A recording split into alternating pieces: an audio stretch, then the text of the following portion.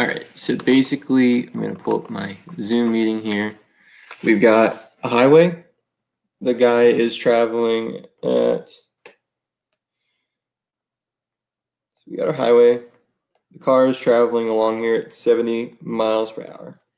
And then over here, we've got a farm.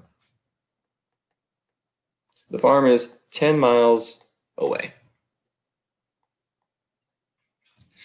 So now we got to figure out how far the car is going to be when it's 9 miles up. This is not drawn to scale. I apologize for that. So now what we do is we use the Pythagorean theorem. The Pythagorean theorem says a squared plus b squared is equal to c squared, which is c.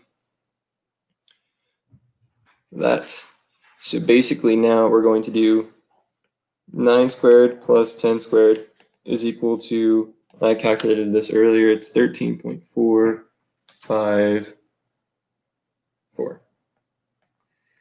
This is going to be miles. Okay, so now it wants us to, so that's your answer for the first guy. So this is part A. And you're like, but Jacob, what about the other one? Well, that's a good question. So basically what we're going to do with the other guy is we're going to do 9 plus, so we're going to make this is 10 miles regardless of what happens. We're assuming the highway keeps going straight. And so this guy is going to be 9 plus 70t. Okay?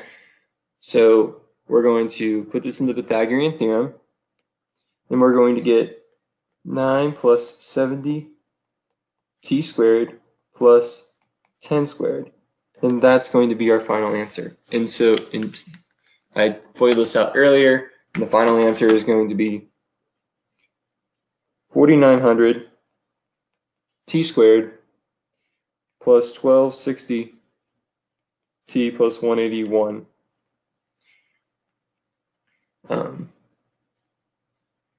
It increases at a rate, so this is the rate at which it increases.